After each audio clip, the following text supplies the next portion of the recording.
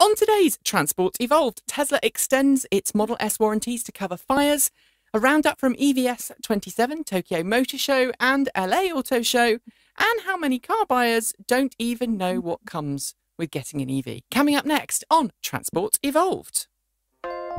Transport Evolved is sponsored by audiblepodcast.com. To claim your free audiobook from a selection of over 85,000 growing titles for your iPod or MP3 player, head to www.audiblepodcast.com/Transport Evolved. And by your kind donations. To make a gift to the show or to set up a monthly subscription, head to www.transportevolved.com. We thank you for your kind support. And proud to support Chronovirus, the latest book by Long Island author Aaron Crocco. To find out more and get a free chapter, head to www.aaroncrocco.com.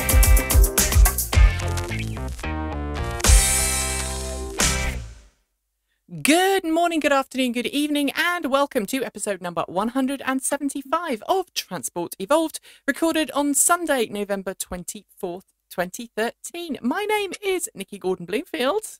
And I'm Mark Chatterley. How are you, Nikki? I'm very well, thank you, Mark. This week, how are you? I've been ill all of this week. It's been a great week. But no, let's ignore that.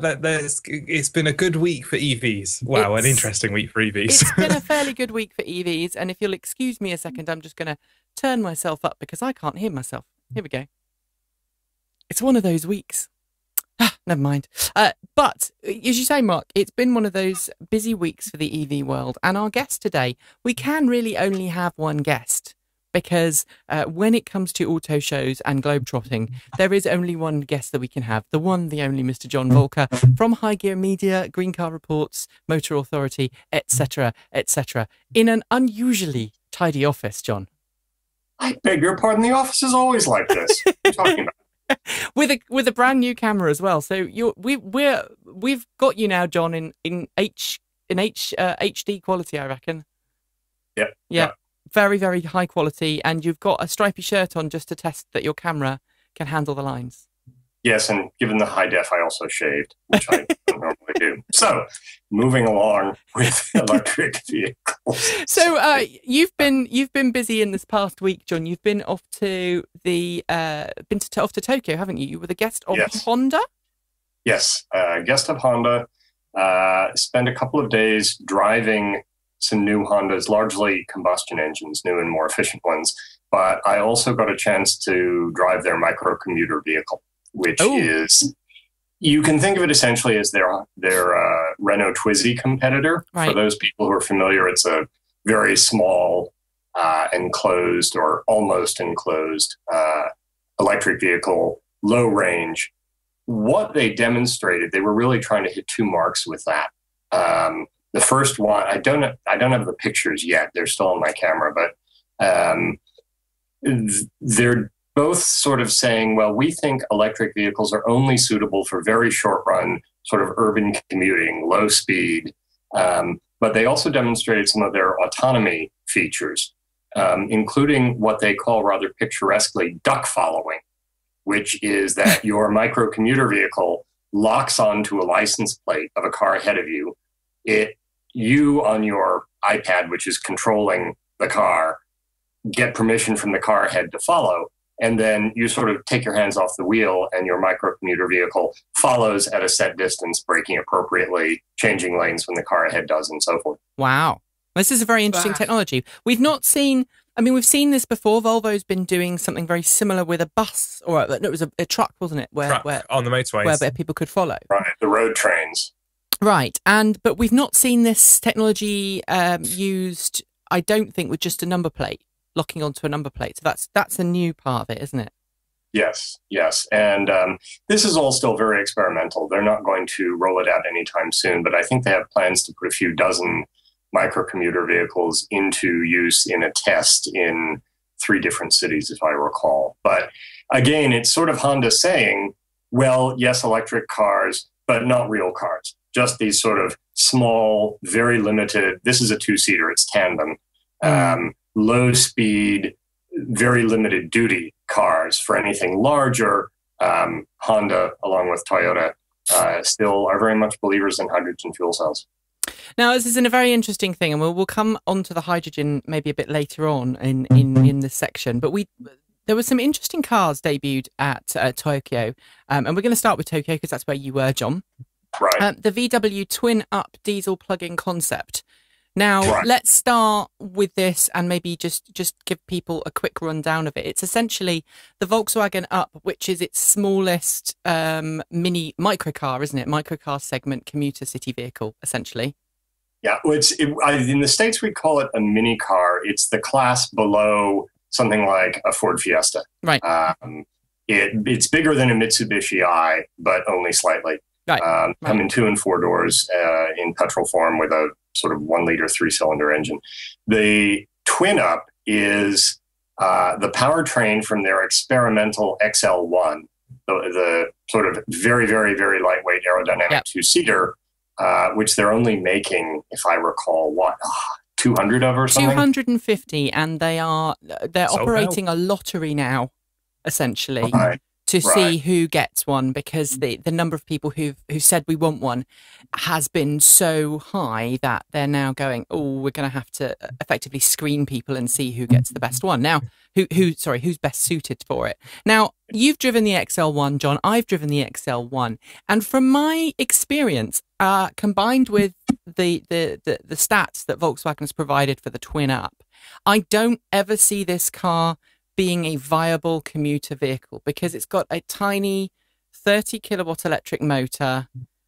Is it 20 kilowatt and 30 kilowatt, 20 kilowatt electric motor and 30 kilowatt diesel engine, or is it the other way around? I can't remember now, thinking about it. I should have pulled out the specs, but I think your point is right. It may have marginal acceleration. The XL1 did okay, but it's a much lighter weight vehicle. And the more Up is aerodynamic basically as well. a steel-bodied, 2 or 4 door car. I mean, they were talking about, interestingly, Volkswagen in its press release did something that Volkswagen never does. I mean, it never talks about the 0 to 30 time of any of its cars, but it actually gave a 0 to 30 time for the twin up, and then kind of wedged in the 0 to 62 time later on in the press release. And I think the 0 to 62 was 16 seconds. Now, the last time we had cars being sold with 0 to 62 times of 16 seconds, how do we put this? We'd just come out of the Second World War, John. I don't know if that's true. My brother used to drive. In fact, I think he might still drive this a diesel car. I can't remember who makes it, but it might be a Skoda, a diesel Skoda, and its 0 to 62 time is about 18 seconds. And this is a car that's about 15 years old. For use, I think that acceleration was fairly common for smaller cars in the 80s. You could still find it in the 90s and even into the 2000s in the States. The US does demand more and faster acceleration than other markets. I'd wager that 16 seconds is on the low end, but there may still be some cars out there. Yeah, maybe. What about the 2-cylinder Fiat 500, for instance? Maybe the Twin Air. The Twin Air.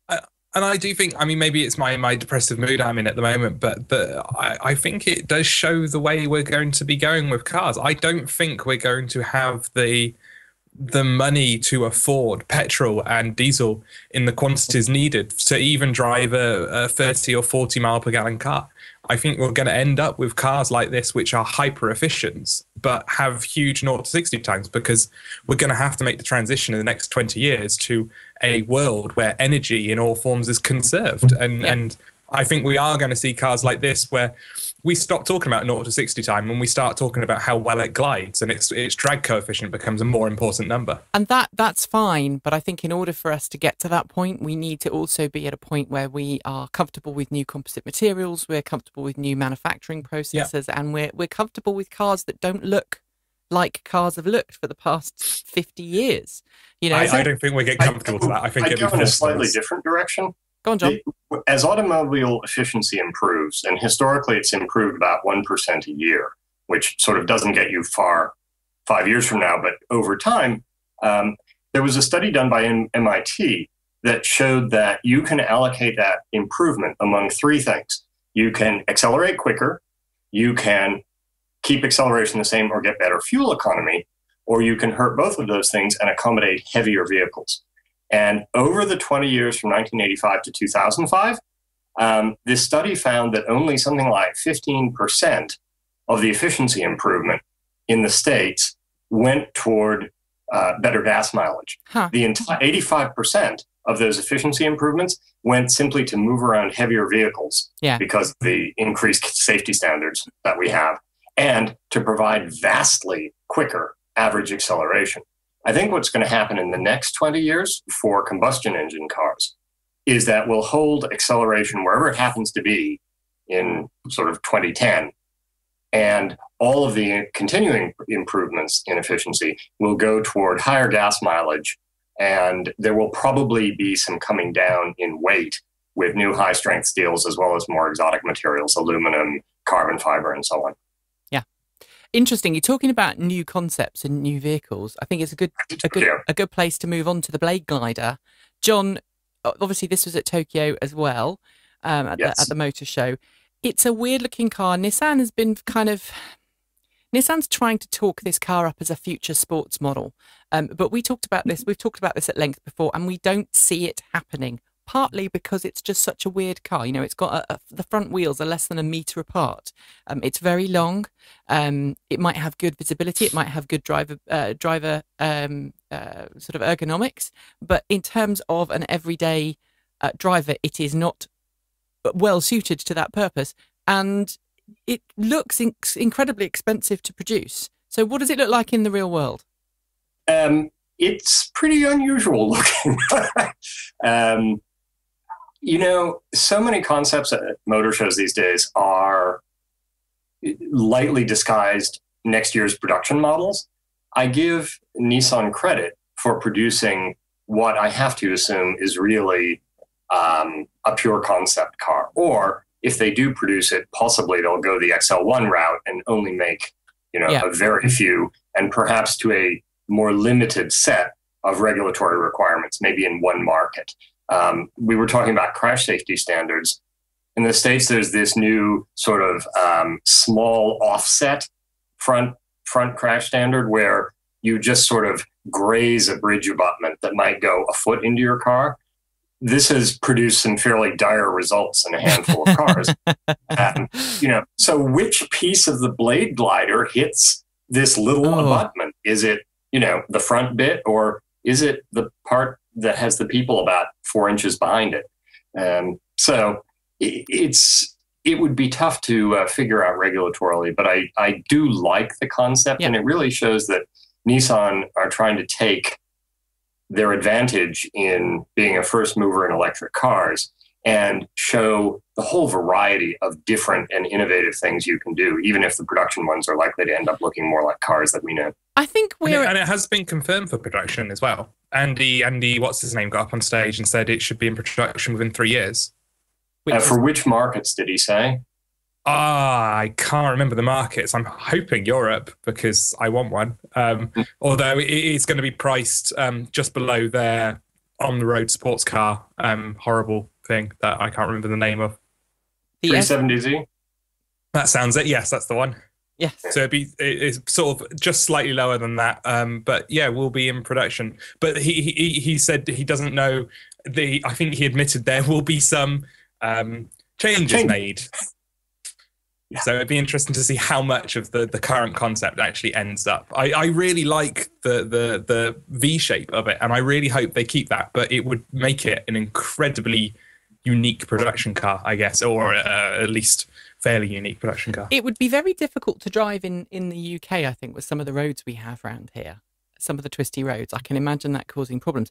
Also, I think my favorite cars from Tokyo, oddly enough, were a quartet of Prius C concepts. The Toyota Prius C, their subcompact hybrid, which is sold as the Aqua in Japan, is doing phenomenally well on that market, which heavily incentivizes hybrids. And so they're looking at expanding the range of Prius Cs. They had a 2-door convertible in a sort of pinky purple, which was rather distinctive. They had a sort of a Subaru XV Crosstrek one where it's jacked up and it has big lumpy wheels and rubber arches over it, even though it doesn't actually have all-wheel drive.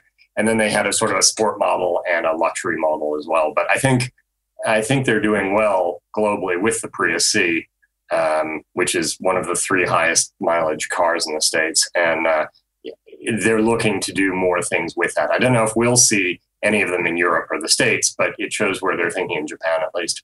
And then Tokyo had a whole load of weird other vehicles. You could do a whole show on those. Yeah, absolutely. And I think you've got to hand it to Tokyo, because Japan likes its weird concept cars, and I suspect that's part of the reason why we see so many of them, is because it's acceptable to have weird concept cars in Tokyo in a way that you wouldn't necessarily have elsewhere. I'm just going to apologize for a second, because I'm looking at my output on the screen, and I've just noticed that for some reason my green screen has decided that part of me is green and it's trying to fade me out. Which, is an interesting thing. So for a second there, I had a top which was slightly transparent. So I do apologize for that. Take of that what you will.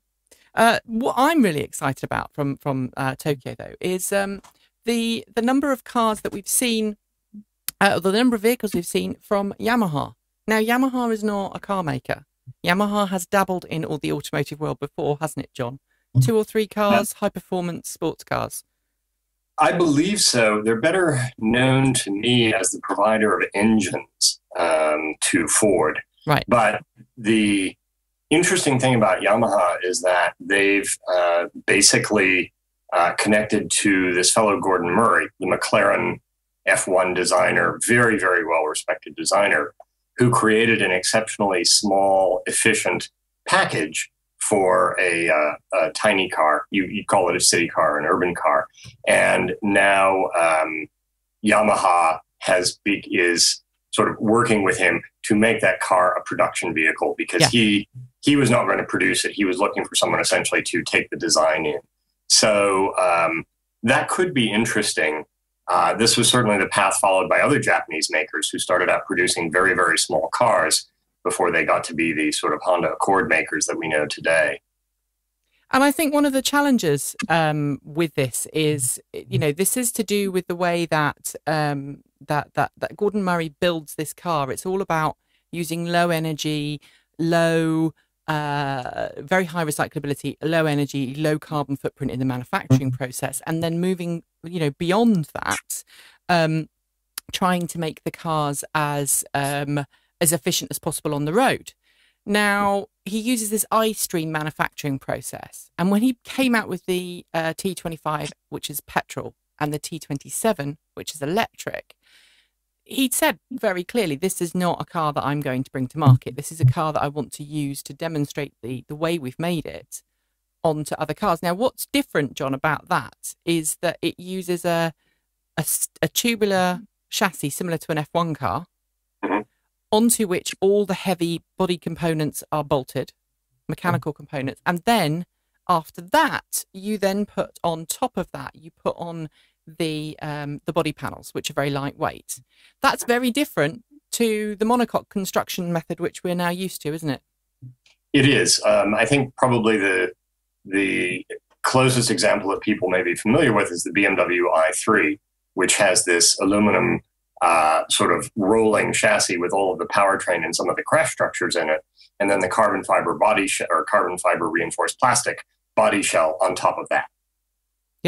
Yeah, it's going to be an interesting one to see if it ever makes it. But what I'm also excited about as a biker is the fact that Yamaha said it's produced 4 electric concept motorbikes. They look pretty convincing. And I think, for the last sort of 5 years, the electric motorcycle world has been dominated by specialists. The motorcycle equivalent of, your Teslas and your Fiskars. They've been making specialist bikes that are designed specifically for electric motorcycle market riders. They have until recently been aimed at commuters rather than full out bikers. But now we're getting people like Zero bringing out motorbikes, which hardened bikers would feel happy to ride. In fact, John, last time I spoke to your brother, I was actually chatting to him because he's a biker, about these motorbikes, and they've essentially come of age. And I think Yamaha's now gone, you know what? it's time for us to enter the market. And this is bad news for Bramo, it's bad news for Zero, it's bad news for Lightning, because Yamaha are a phenomenal motorcycle manufacturer. They have been around the world so many times. They know how to design and make a really good motorbike. And I think if they can apply what they know about motorcycle manufacturing to electric motorcycle manufacturing, and they can get some specialists on board, whether to buy them in or to, to license technology, they have a shoe in there, I think, into the market. And if you read the analyst projections of electric vehicle markets in general, electric vehicles with 2 wheels will vastly outnumber electric vehicles with 4 wheels for the next couple of decades. Yeah. They started sort of on the low end with electric bicycles from China. But electric motorcycles in some ways are an easier concept. They require less investment, and motorcycles are less expensive than cars. So it may be that there's a portion of the world where their first experience of electric transport is on 2 wheels. And I would assume, not being a biker myself, that the same thing applies. Once you get used to electric power in your 2-wheeled vehicle, yep, going back to gasoline tends to be rather jarring. Yes, although on a bike, I think it's a very special situation. And interestingly, these Yamaha prototypes, several of them had an automatic stroke manual mode. So you could switch between automatic gear shifting and manual gear shifting. And as a biker, there is nothing better than, kicking down or kicking up to get that gear change to kick in as you want it. Let's move on to the LA Auto Show. Less cars debuted there. The BMW i8 and the BMW i3, there was a lot of BMW i3 drives there. BMW had a whole load of production cars that it shipped over for people to drive for the first time. But some of the two of the debuts that are worth mentioning are the Volkswagen Cross Blue Coupe concept, which is a plug-in hybrid SUV kind of sports utility coupe. I don't even know what segment to put this in, John. Help me out here. It's another one of these German concoctions that you can think of as sports activity coupe, sedan, fastback sports car, utility vehicle. Yes. A marketing nightmare. Yes. Yeah, absolutely. Well, new segment, you would say. And, people didn't actually believe that the BMW X6 was going to do well, and it has done very well if you wanted a less usable, larger, swoopier utility vehicle. So I think the important one there is the e-Golf, because the Cross Blue Coupe had been seen before. That's one of those cases where the body will likely go into production, but it will not have the plug-in hybrid powertrain, which is sort of the corporate one. And it's worth pointing out here, this applied to Tokyo too, it's sort of mandatory these days to have an electric or a plug-in hybrid powertrain in your concept, even if the 2 Mitsubishis may or may not have plug-in hybrid powertrains. They will certainly have gasoline-only counterparts to those concepts that will turn into production vehicles a couple of years hence. But you sort of have to have it now. We've seen this a lot with GM, even if, the body's just going to go in with gasoline. But the e-Golf is going to be Volkswagen's first volume production electric car. I'm still sort of debating for the States whether to consider it a compliance car ahead of the next set of rules or whether they're serious. Certainly the Germans have been slow to the party on plug-in vehicles. BMW is sort of all in, but both Daimler and Volkswagen are still doing conversions of existing vehicles, although they'd say they've designed the vehicle from scratch to have multiple powertrain options. Yeah. And I think the Volkswagen e-Golf is going to be an interesting one. I think it comes down to price. I think from having driven the Mark 6 e-Golf, Blue Emotion as it was called, which had effectively the drivetrain of the Mark 7 e-Golf in it, it was a very competent drive. It felt like a Volkswagen Golf should do. It felt like an ordinary gasoline one, actually, but it just happened to be driven by electric. And I think that sense of normality will win Volkswagen some customers if they can come in at a price point that is acceptable, if they can sell them to more than just compliance states, then yes, it could give the Nissan Leaf a run for its money. If it turns out being a compliance car, then it won't. I think it won't give the Leaf a run for its money for some years yet, simply because by the time the e-Golf lands in more than Southern California, Nissan is going to be pushing many tens of thousands of Leafs a year. That's true. Into the market.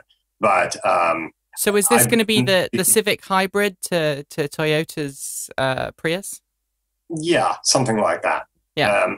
I drove the last round of Audi A3 e-tron prototype, which was not the plug-in hybrid it is now, but a full battery electric. And I echo your comments completely. It was very, very sorted, nice driving experience, very well done. It had the paddle shifters for different levels of regen. Yeah. So I think it's a very competent battery electric vehicle. It's just a question of whether they're thinking of selling hundreds, thousands, or tens of thousands, and we'll wait to see.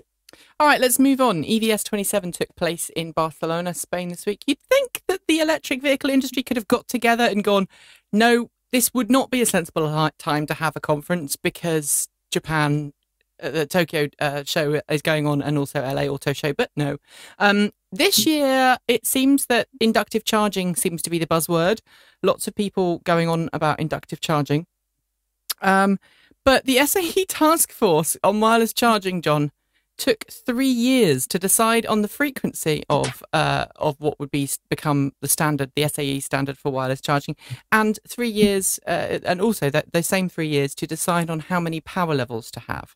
Now, I can tell you that the frequency is 85 kilohertz, and the power levels are 3.3, 7.2, and 22 kilowatts, which is not anything really to get excited about. Wireless charging is years away, isn't it?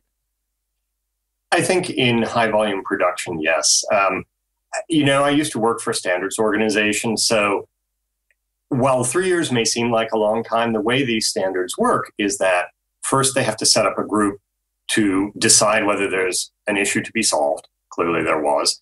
Then they have to put out a call for participants. In this case, all of the automakers, all of the people who make EVSE equipment and various other sort of advocates.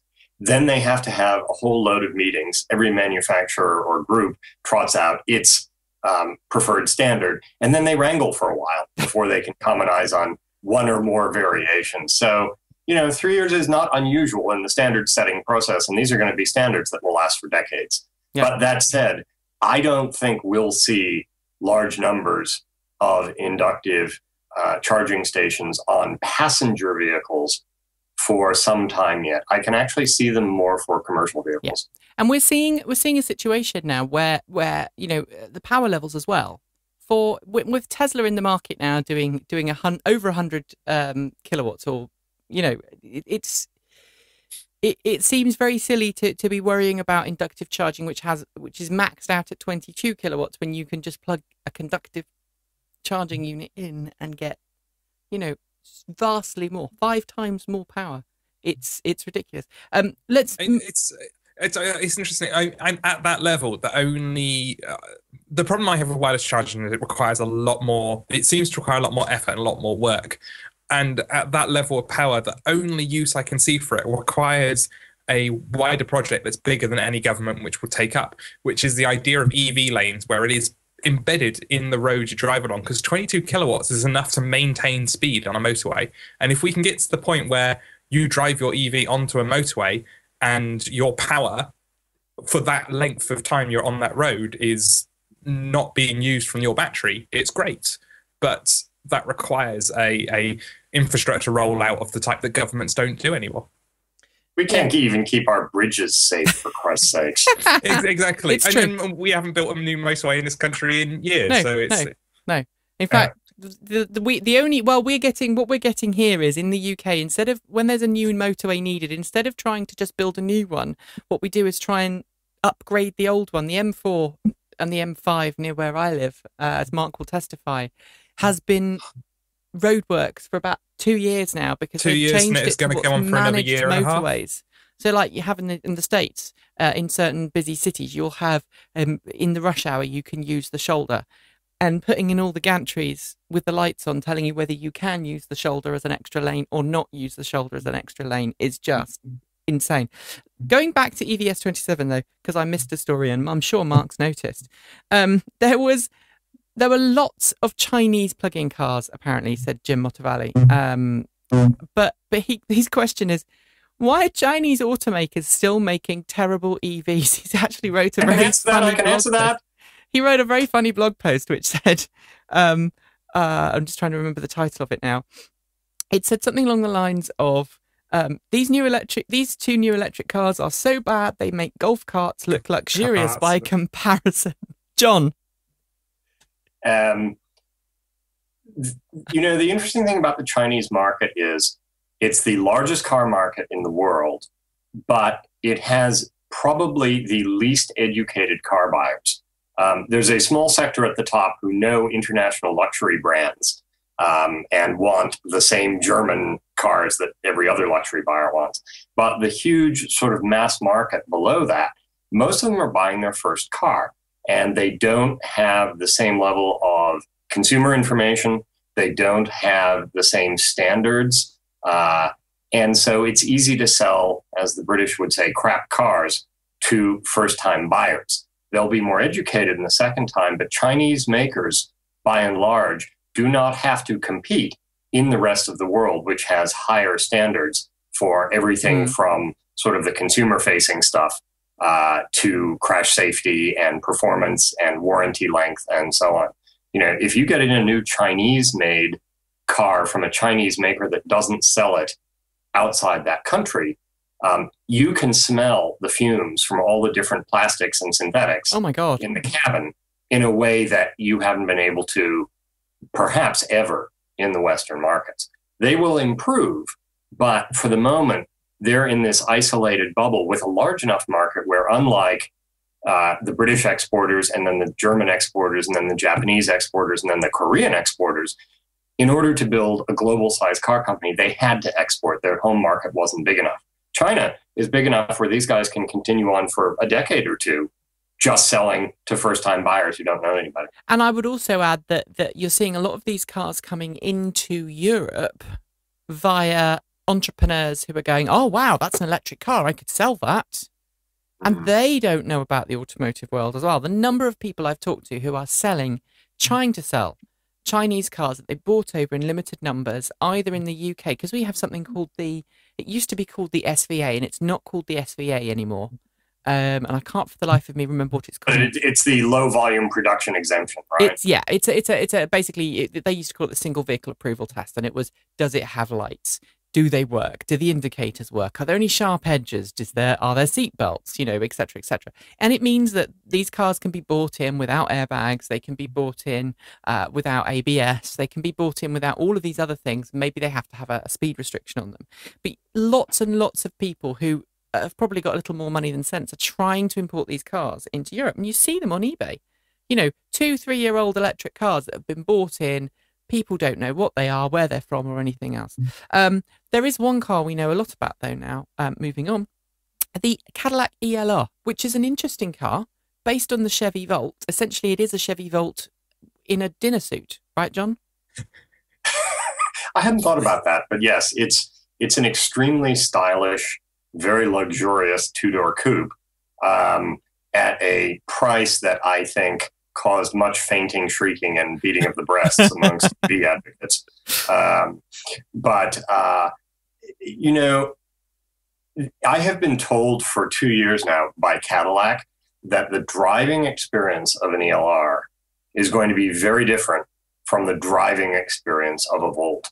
They can do that because the driving experience is entirely controlled by software, and they have a lot of capacity left in their battery. They've left a lot of headroom there to be conservative for battery life. So, and I believe the motor spec is slightly more powerful. It's the same motor, but I think they've opened it up a bit. Yeah. It's a heavier car. It's got more luxury stuff in it. But it turns out that they're actually getting more out of the engine. So the 0 to 60 acceleration of the ELR in range extending mode when the engine's running is faster than the 0 to 60 acceleration when it's just running on the battery.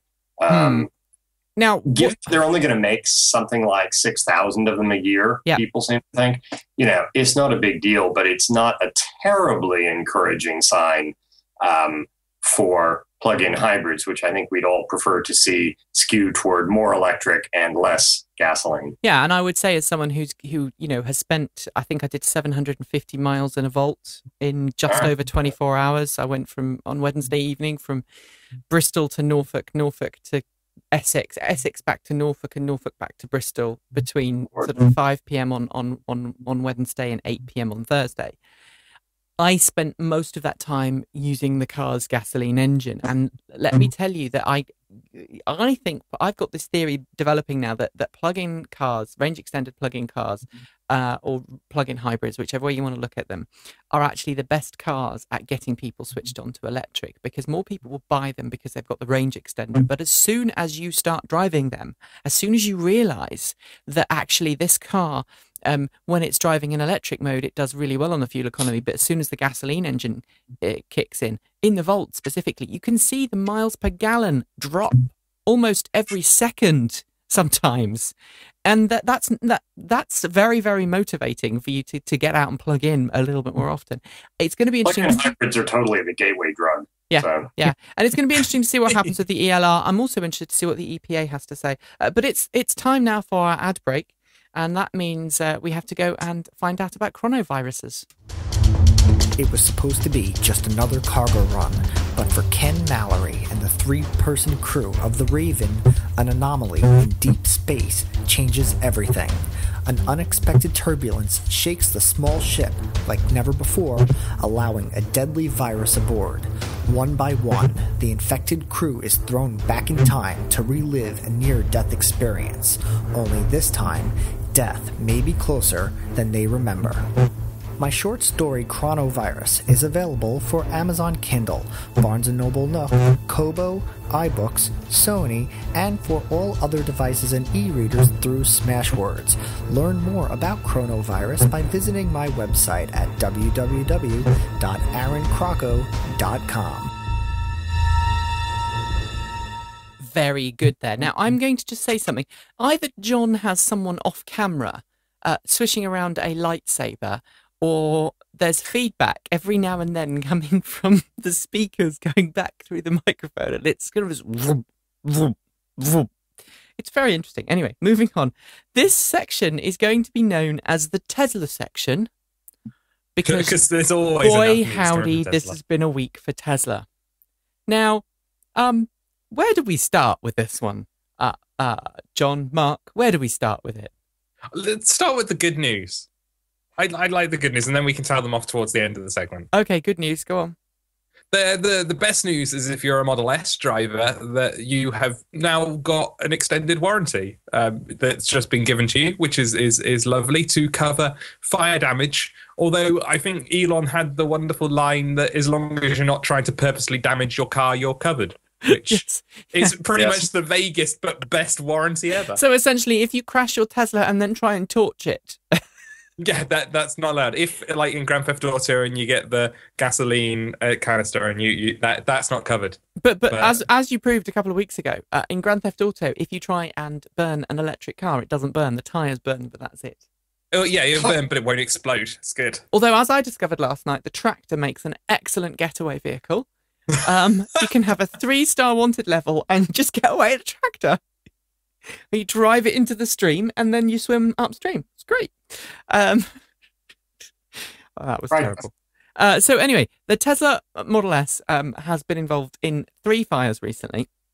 2 of them happened on freeways in the US when debris hit the undercarriage of the car, penetrated the bottom of the battery pack, caused an electrical short, and the rest we all know. The 3rd one happened in Mexico, which is, we should highlight at this point, is out of the jurisdiction of the NHTSA, and we will come to why that is important next. But Elon Musk has been talking about these battery fires and the car fires quite considerably for the past 2 weeks, as has a lot of the mainstream media. Quite a lot of mass hysteria on certain news networks about this. But we've now got to the point where Musk announced earlier, at the beginning of last week, that Tesla would cover battery fires or fires under its warranty. Now, what I'm curious about is, does this mean if you crash your Model S and you impact something causes something metallic or something impact your battery case and then it catches fire, are you still going to get your warranty repair, or are you going to have to claim under the insurance? I haven't the vaguest. We'll find out. But I think, one of the things Tesla did in that package of announcements they've had this week is a software update so that the cars with the optional active air suspension system, which had formerly lowered themselves quite close to the road for better aerodynamics and less sort of better energy efficiency. They pushed an update to raise the height of that setting, so the cars will ride somewhat higher, ideally to prevent or reduce damage from debris in the road. And it's very interesting to note that the update happened, and then the next day we had the announcement from Musk, because Tesla Model S owners don't miss anything. I think one person actually went out and measured it, and I think it's about half an inch higher for the lowest setting. But interestingly, Musk said in a blog post that he wrote on Tuesday morning, British time, so it would have been Monday evening, US time, that there is another update coming in January, which will allow users to set their own suspension settings. Now, I don't know quite what that will involve, but it's an interesting one. But also, this is the next part of the story. So we've done the first two parts. The third part of the story has caused a little bit of problems for Tesla, because Elon Musk said, and despite the fact that we didn't need to have an investigation, we've contacted the NHTSA, the National Highway Traffic Safety Administration, and we've asked them, would they ever so kindly help us investigate these fires? And whereupon the way that it was written was like, we asked them. Whereupon the NHTSA went, no, we didn't. It was Mr. Nolan, wasn't it, Mark? John. The administrator, David Strickland, that's said, right, yes. And he really had to say this, the NHTSA can't be perceived to operate at the beck and call of automakers, the ones that it regulates.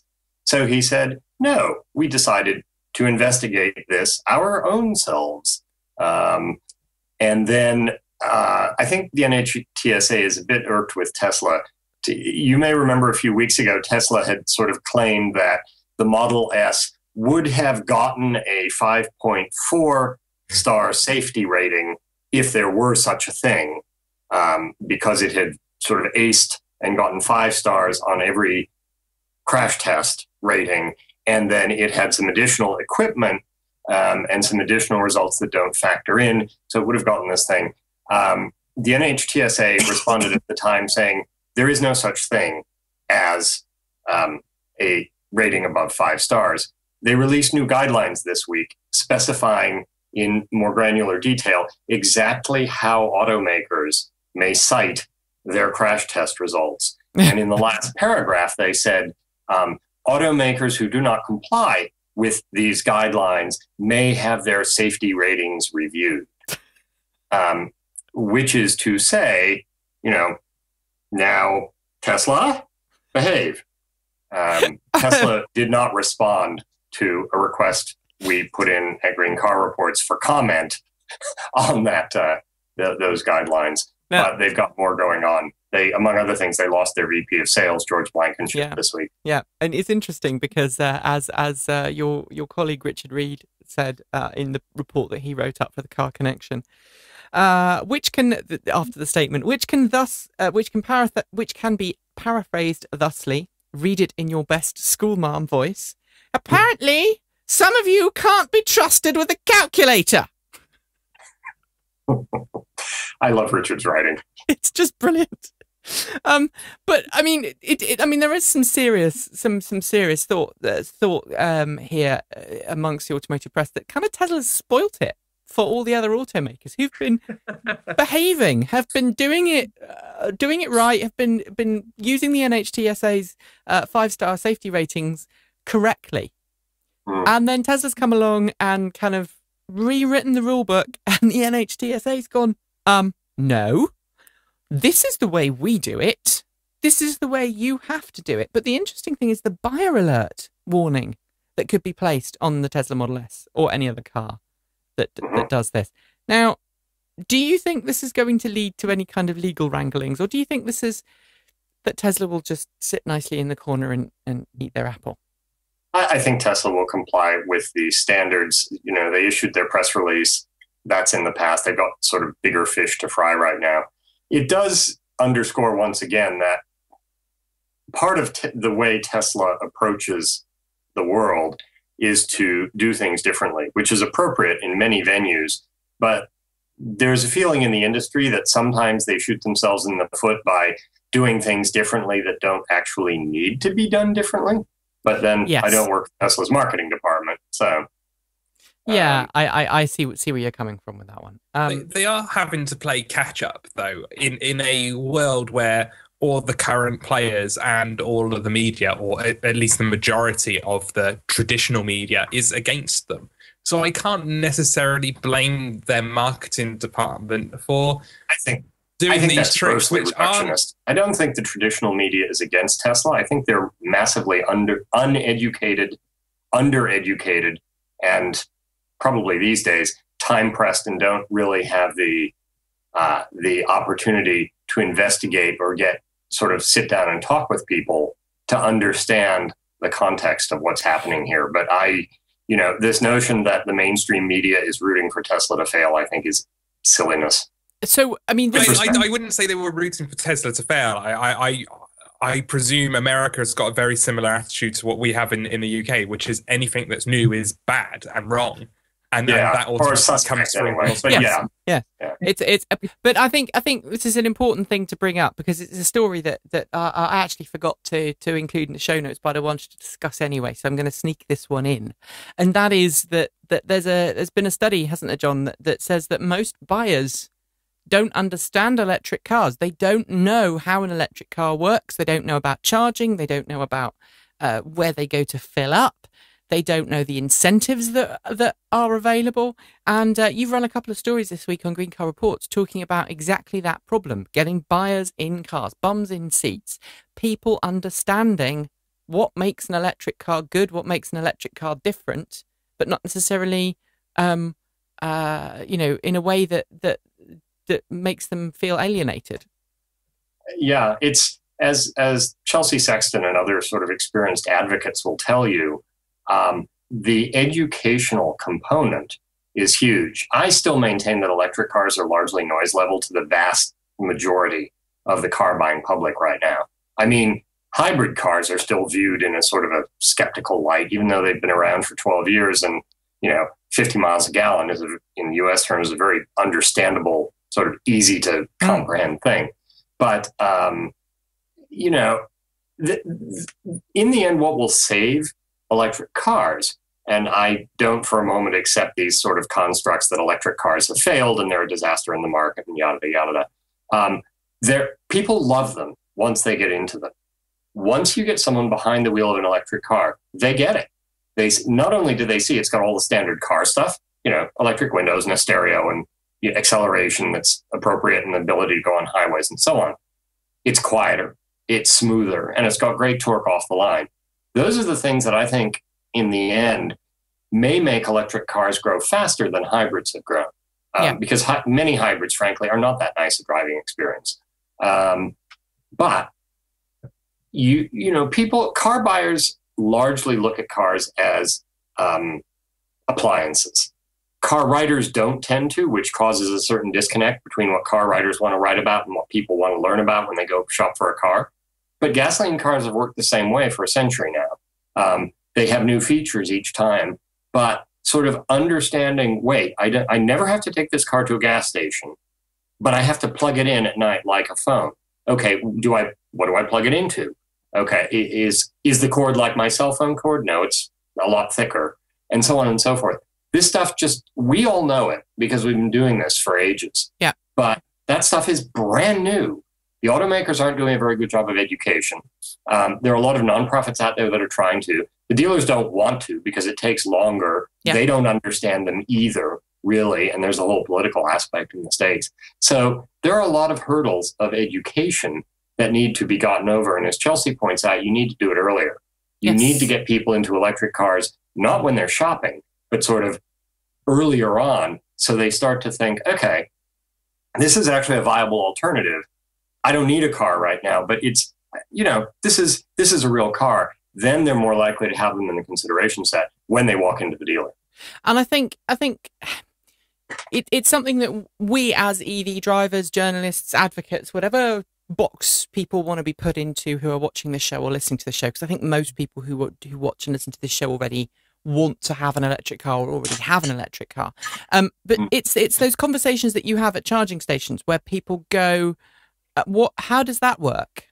Because every time I'm plugged in now at a rapid charge station, you can guarantee someone's going to come in and talk or ask a question, you know, and people who use the technology differently.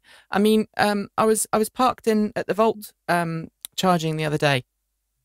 I must admit, when I pull in at a freeway rest stop and there's a charging station that's compatible with the Volt or the Leaf, I will generally plug in, even if I don't necessarily need it. I'll plug in because parking's close to the thing, and you know, it's a freebie. Yeah, exactly, John. But I plugged in and I looked across the parking lot, and lo and behold, there was another Chevy Volt sitting 4 cars away, which wasn't plugged in. And it was a really good illustration.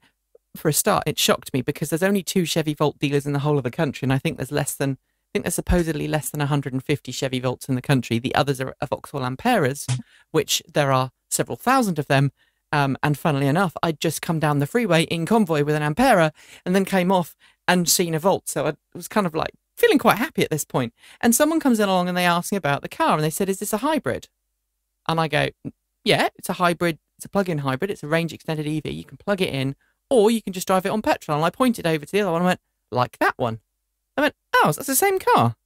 I went, "Yeah." "Well, why aren't they charging?" "They don't need to. They've made the decision not to."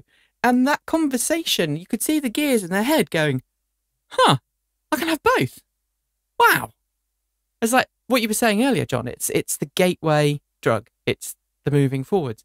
But if you are an EV owner, please take time to explain how your car works to people who ask questions. I always say you should add an extra 5 or 10 minutes to your journey to be able to explain, because that helps. Getting people touching, feeling, riding, driving an EV will change their mind, and it's getting their bums on seats that's the important thing, because dealers don't always know, and sometimes dealers don't care. We're chasing up some stories in the UK at the moment of dealers who've essentially told customers this car will do X number of miles on a charge, and the customers found out that it's not true, and they're getting really cross about it, and the dealers are going, "We just looked in the brochure, mate." Yeah, they looked in the brochure that said this car can do or will be able to do up to. It's that up to phrase which is the issue. The up same to. with broadband speeds. It's and the same backlash and exactly, and it's all about education. Same thing again and again and again. It's about education. All right, back onto Tesla though. Tesla scored a 99% satisfaction score on from Consumer Reports this week from its owners. And that's huge. You know, I can't underscore enough for people who don't live in the States how huge Consumer Reports really is.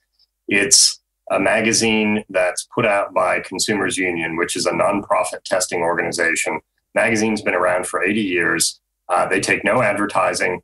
They buy all their cars to test anonymously. So the manufacturers really don't know.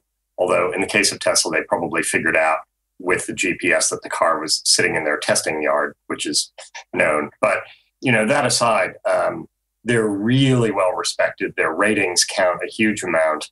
And the Model S did as high as pretty much any car has ever done, which just goes to underscore it's got great crash safety standards. Now we know its owners are really, really satisfied with it. It got a rave review from Consumer Reports, which startled everybody. So it's another sort of validation from an independent third party that it's actually a good car. There's been an enormous amount about Tesla fires. I'm hoping it sort of starts to settle down with the holiday week coming up in the States. But, you know, the NHTSA now has to go away and do its investigation, which will likely take a couple of months or more. Personally, I'm rather hoping that there are no more Tesla fires, at least for a while, if ever. And, you know, we'll see what the NHTSA comes out with. I will say Elon Musk has looked a bit more ragged doing the rounds of the talk shows than I've seen him lately, although I know he was at a rocket launch either yesterday or the day before, one of his other companies. So he's got a lot going on. But I think Tesla's been shocked at the media firestorm over this. And they shouldn't really have been. And it's their first time. I think, as we said on TEN the other day, it's not like they've talked to the NHTSA before, other than crash tests. It's the first time that they've had an investigation in their existence, I believe. I think the Roadster may have had one for something. It was certainly a recall, but it's the first time. And talking about the rocket launch there, John, it's worth mentioning. Yeah, first geostationary orbital launch, which is far, far higher than anything they've ever done before. So good luck, SpaceX. I hope that's still going well for you, and everything going. As we mentioned earlier on, George Blankenship retired. He's the guy behind the Tesla stores. Going to be interesting to see who replaces him, because Tesla's kept quite quiet on that, hasn't it, John? Yes. And, I feel duty-bound to say people can retire, or people can retire because it's been suggested that they retire, or people can retire because they're fed up and furious with their employer, or people can retire because if they don't, they're going to get fired. We don't know what the case is with Mr. Blankenship. It may well be that he felt he'd done what he came to Tesla to do, set up the stores, get them open. They now have stores on multiple continents. We just don't know. But he was a very popular public figure. Yeah. He acted as MC for Musk in a lot of cases at Tesla events I've been at. Yeah. And it's a significant loss for Tesla. It strikes me that George is the kind of person, I've interviewed him on a couple of occasions. It strikes me from what I know of him, and that's admittedly not very much, is that he is the kind of person who likes a challenge. And when the challenge disappears, he moves on. And I suspect, he's retired 3 times now in various different jobs. So I suspect this is the point. And wish him all the best for whatever he does next, which I think is actual factual retirement. Mark, it's time for us to have an audible ad break, and I'm going to warn you lots in advance and talk lots and lots and lots about the fact we're going to have an audible ad break, so you've got time to put the timing in. Thank you. I've done that. Thank you very much. Audible is a website online, one of those webby technology things, and you sign up to it, and every month you send them a payment, but every month they send you a credit or more, and then you can spend those credits on audiobooks. Now, some people may be skeptical about audiobooks, but I can tell you audiobooks are wonderful. One of the greatest pleasures in the world is being read to, and you're being read to by proper actors, and you're being read from amazingly well-written books from well-known authors. They have some ridiculous number of audiobooks on their catalogue, from sci-fi to fantasy to biographies to autobiographies, sometimes read by the people who wrote them, all the way through to historical fiction, non-fiction, and even what I really like, which is old BBC radio sitcoms or old BBC radio shows. If you go to audiblepodcast.com/Transport Evolved and sign up there, you'll get 1 month for free, which is 1 free audiobook. Even if you decide not to go ahead, you get to keep that audiobook, which is amazing, and we get a little bit of money for sending you their way. And we have a pick of the day or pick of the week this week, which I picked because Nikki sent me a panicked email going, I don't have a pick of the week. I'm sorry. That's okay. We should also note, by the way, before you do this, that there is a 3 for 2 offer at the moment. So if you sign up for their platinum program, which you get 2 credits a month, you can actually have 3 books. If you do it like today or tomorrow, it ends at midnight on the 25th or the 26th. So you need to do it soon. Excellent. The pick of the week that I've gone for is an old BBC, or not actually that old, it's a couple years old BBC show called John Finnemore's Souvenir Programme, and it's the complete first series. John Finnemore is probably one of the funniest writers currently writing in radio in the UK. He is incredibly talented, and if I can write something half as funny as what he's written once or twice, I will be happy. He's the person who wrote Cabin Pressure, which is an amazing show with Benedict Cumberbatch in it and some other well-known people that's still going on, I believe, now. And John Finnemore's Souvenir Programme is his own sitcom, which has just been renewed for, I think it's now in its 4th series is to happen now. 4th or 5th series is happening now. So, let's hear the first one. Ah, hello. I saw your sign. Yeah? Man and van. That's me. No job too big or small, satisfaction guaranteed. That's right, yeah. Good, good. You see, I have a killer whale. A what? An orca, if you prefer. And I need it moved from SeaWorld Bristol to Edinburgh Zoo. Right. She weighs 6.5 tons and must, of course, be kept in strictly temperature-controlled salt water at all times. Why are you telling me this? Well, it's a big job. Yeah. And for you, of course, no job is too big. Well, within reason. Oh, within reason? Yeah, obviously within reason, yeah. I mean, you need a specialist for something like that. Well, interestingly, no, I don't. Because I do not, in fact, have a killer whale or indeed an orca. Then what I have is a crusading desire to correct false and misleading advertising wherever I There you go. It's very, very good. That's It's brilliant. Awesome. British humour at its best. British humour at its best. Right, well, let's move on into our final segment now. We went through Tesla extremely quickly, which I'm very pleased about. Not that we went through Tesla very quickly, but we were kind of running a bit late there. But Nissan this week hinted that battery packs are possibly going to be made options for the Leaf, so you could have different capacities depending on how far you want to go for a future model. I think that's how we understand it, isn't it, John? Yes. I want to put a little bit of context around this. Sure. This was discussed as something that might happen in the future. And a number of Leaf owners I know have sort of seized on this and are sort of drumming their fingers to walk down to their Nissan dealer and order their next Leaf and look at the variety of packs. This is probably a 2016 or 2017 thing, folks. And it hasn't been settled completely that it's going to happen. But, you know, I go back to Nissan being able to read the market as well as anyone. If you look at all the plug-in cars that are on sale, they have ranges of all but two of them, or one if you count the Model S as a single model, have ranges between 62 and 105 miles. And then you've got nothing between there and 208 or 265 miles. That looks like rather a large market gap and opportunity to me. Yeah. And I think Nissan, who have made more plug-in electric cars than anyone else in the world right now, can see the same thing we can see. Yep. So I wouldn't be surprised for this to be the case. I think, as always, the question will be pricing. Now, I think the interesting thing here also is that Nissan makes its own batteries, so it has battery production facilities, so it can pretty much scale up that if it needs to make more cells to make a bigger battery pack. And the gist is that because it makes its own cells, because of the way that the Leaf's battery pack is designed, a future model wasn't even hinted to be a Leaf, but a future car could offer different battery packs in a similar way that gasoline and diesel cars come with a range of engine options. You know, you can go, for example, I mean, let's pick Ford. You can go for the four-cylinder EcoBoost engine. You can go for the V6, and probably for a little bit longer, you can go for a V8 if you're lucky on certain models. But you know, so you can choose to have a different vehicle engine in your particular car, and it gives the buyers a lot more choice and a lot more power. And it's also good news for anybody who offers longer range cars, because it means that they're likely to get more buyers who are currently sitting there going, no, I need more range, even if they don't. That's the important thing, isn't it?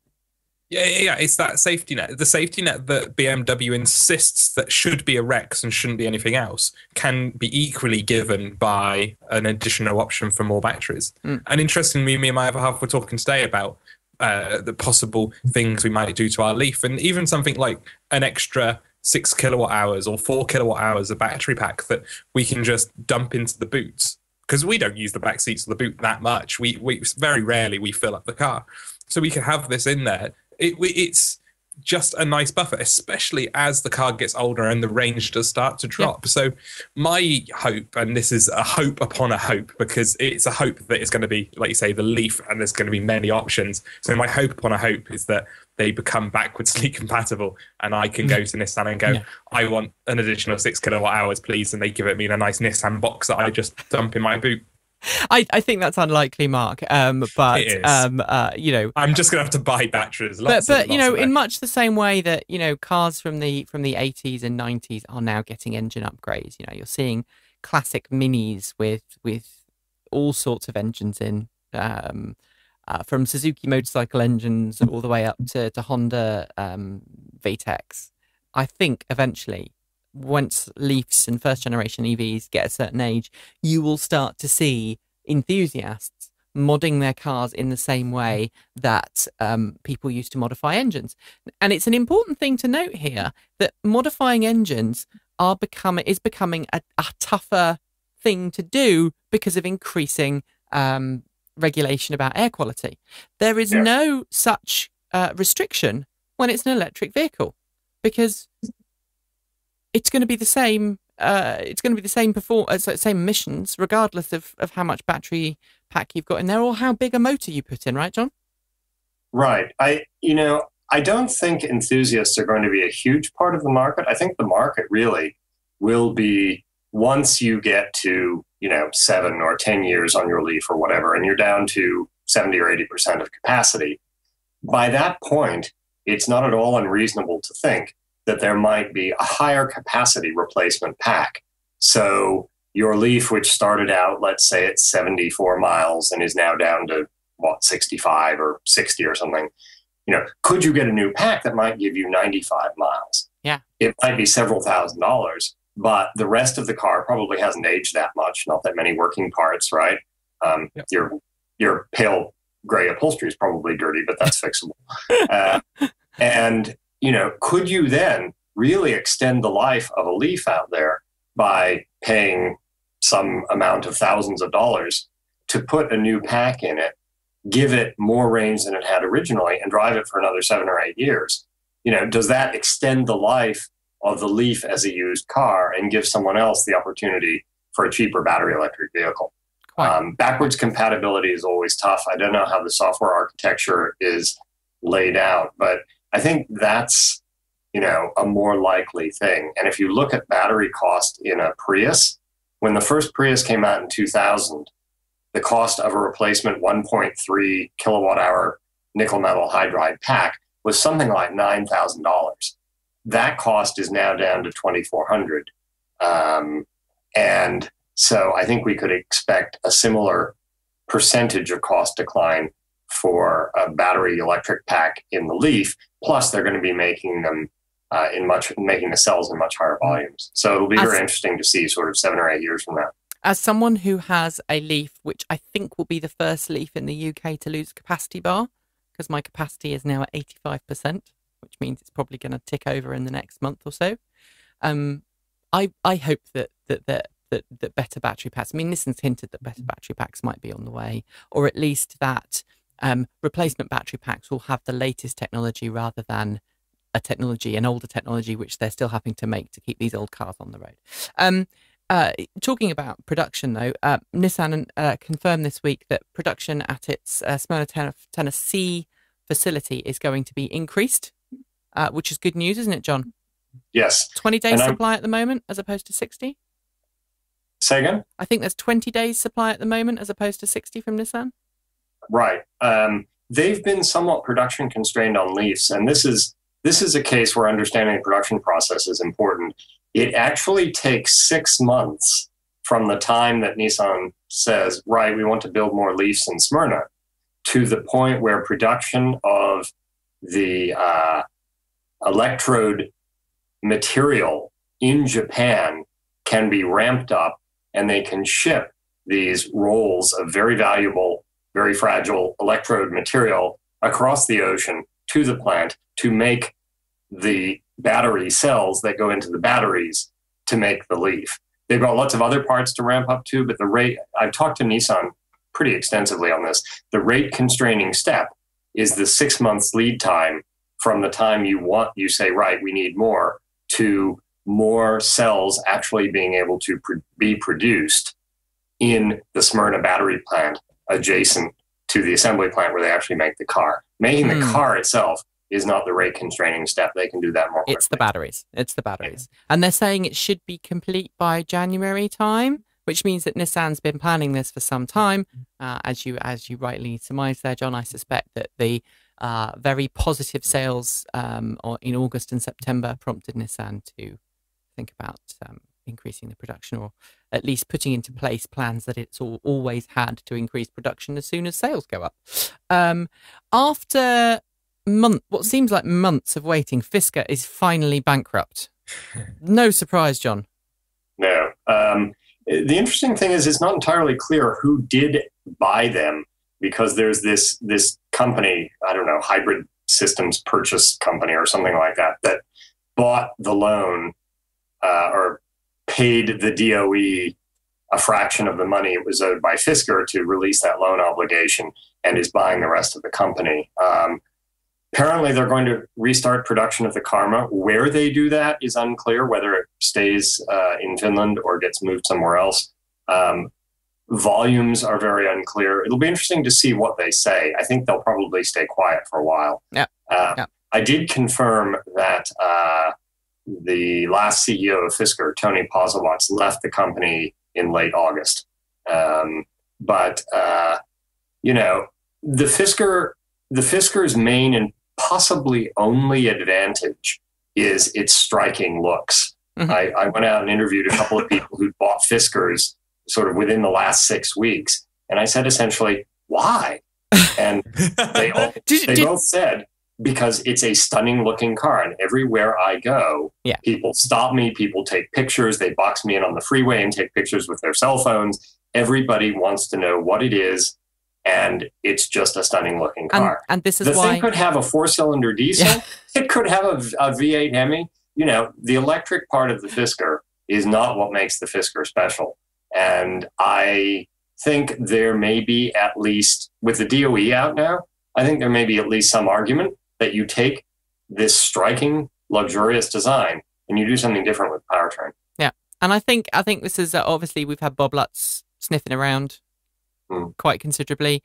Do you think he's likely to do a deal with Fisker's new owner and license the cars, or maybe get gliders, and because it's going to be easier for him to buy gliders direct from Fisker and then put in the Corvette drivetrain that he wants to put in?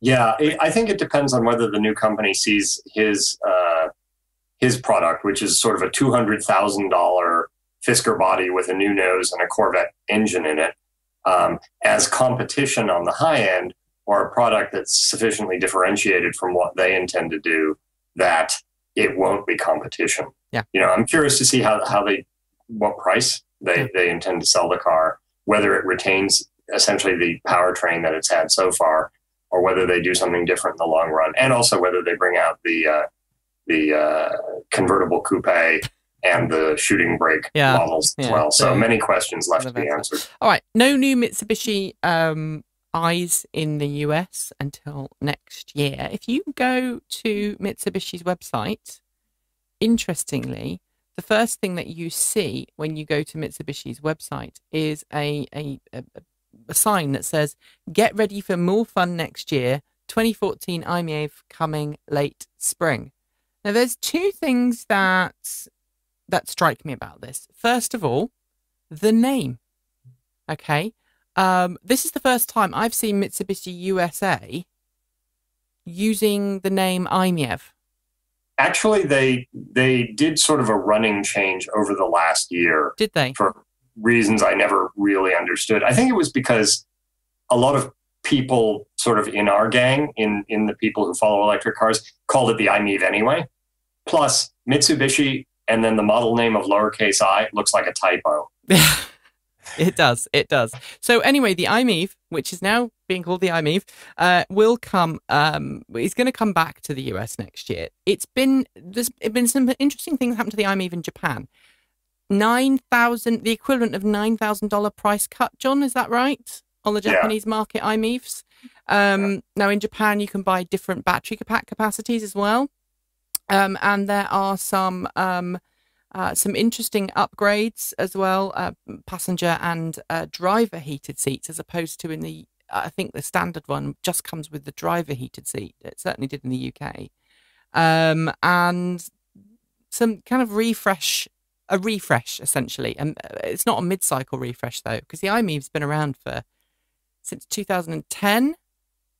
The i-MiEV's an old car now. If you think the original Mitsubishi i, the gasoline version, came out, I believe, in the fall of 2006. Yeah. And the gasoline version is actually now about to be replaced in the K car market, the small Japanese microcars, by a more conventional sort of transverse engine front wheel drive one jointly developed with Nissan.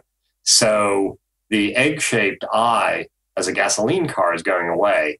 They say they're going to hang on to the iMeave in its current form for a while more. I am a little bit skeptical about that car's future in general. Sometimes being a pioneer, we have this saying in the States where sometimes you can identify the pioneers because they have arrows in their backs. Yeah. You know, the iMeave is a very small car. It's even a small car by European standards. Yes. And it may just be too small for the mass market. Yeah. Nissan said, look, the reason we made the Leaf the size it is because the C segment, compact cars, are the largest volume segment globally. And I worry that the iMeave is just a little too close to those golf carts that we try never to mention, to be successful. I think Mitsubishi wants to run it out, but you know, it's been a sales failure in the States. The Peugeot and Citroën versions didn't sell well in Europe. So I don't know what's going to happen with the iMeave. They will have 2014 models in the States, but I mean, just look at my chart here on the wall. In exactly 2 years, Mitsubishi has sold fewer than 1,700 iMeaves in the States. Yes, that's less than the sales of either Volt or Leaf. In 1 month. In 1 month, last month. So, you know, and the Mitsubishi I remember driving it when it came out and thinking, wow, this is quite a nice car. It seems fairly well set up. You know, previously to that, the only cars I'd driven were previous generation EVs or NEVs. And I think when it came out, it was an okay kind of car. But then the Leaf came out and it just completely blew that away. And all of the competition from the other automakers has left Mitsubishi high and dry, which, as you say, proves that being the first is not always the best. Sometimes being second in line is actually a more sensible position to be. Anyway, that is to be decided, I guess, by the buyers in the market and everything else. Moving on to our and finally, John. The Nissan Leaf in the UK, fully spec'd, top of the range Nissan Leaf, after government grant is £28,000, isn't it, Mark? Yeah, 28, a tiny bit. Yeah. If you tick all the boxes, I think it's about 28,000. Some guy on Twitter, and I don't know who he is, took this photograph earlier on in Harrods, which is a very posh department store in London, probably known for its connections to Princess Diana. For those of you who know, the son. Let's say they're known for their food courts. They're known for their food courts as well. But you can buy for Christmas, should you wish, a Harrods V8 Roadster, which is actually an electric toy car for kids. Electric 2-seater car. Yes, with what looks like stitched leather seats. I mean, it's the kind of seats that you would get in a posh sports car. £29,995. I wonder if you could get a government grant for that one, Mark. I probably not, no, but that would be awesome. Almost awesome if you could. I don't get Harrods, it must be said. I know someone who was going to go there for tea, and my mum just said, why don't they just, if they've got that much money, why don't they just go to Marks and Spencer, which is, you know, considered upmarket by most people, buy a cake in Marks and Spencer, get some nice tea, have tea and biscuits and cake, and then give the rest of that money to a good charity instead. I did have to agree. But that really is it for today's show. John, thank you so much for joining us. It's a pleasure. And do come back soon. Have a very happy Thanksgiving. I hope this week is going to be a quiet one for the automotive world. This is the week, I think, one of the few weeks where those of us who work as automotive journalists can take a bit of a breather, isn't it? Yes. Yes. The U.S. Thanksgiving holiday is coming up on Thursday, so most of U.S. business sort of winds down Tuesday night. Yeah. Yeah. And what we are going to do in Transport Evolved, Mark.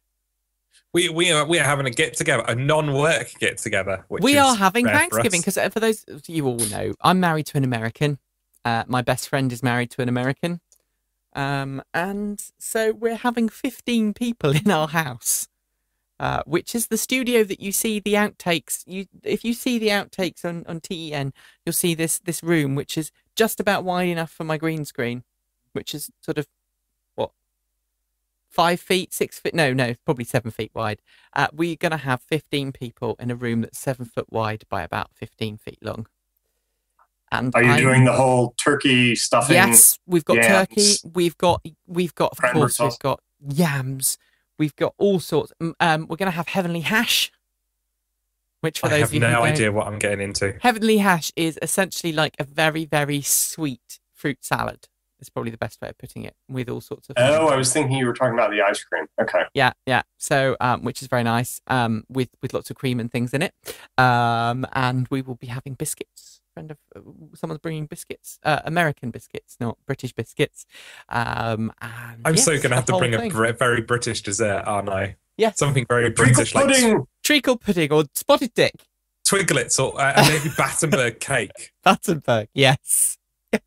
But there will be way too much food and probably not enough time to eat it. And probably on Friday morning, if Mark and I both survive, we're going to try and do TEN together. That will be an interesting one. Try and do 10 together. But we are not doing any news items on Thursday, are we, Mark? And we too are taking a slow week. So if you are in the UK and you wonder why our output's gone down, it's because it's Thanksgiving week. And as our stats tell us, something like 80% of our audience are in the States, despite us trying desperately to do it in the UK. Seems Brits don't want electric cars, Mark. We should move to America. Damned ex-colonials. Oh, wait, that's me. Thanks very much to everyone for joining us. And as always, don't forget to plug in. See you soon. Take care. Bye. Bye.